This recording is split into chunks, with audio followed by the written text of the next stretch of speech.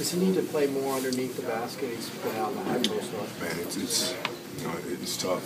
It's tough. Our coaches have a tough time trying to find that balance. You know what I mean? It's tough.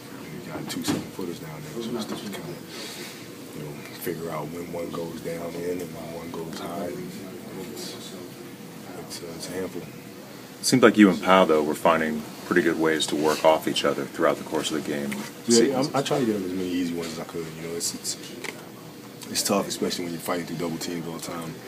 You're fighting through guys that are bigger than you, and they're leaning on you all night long. It's tough to kind of get a rhythm, so I try to get them as many easy ones as I can.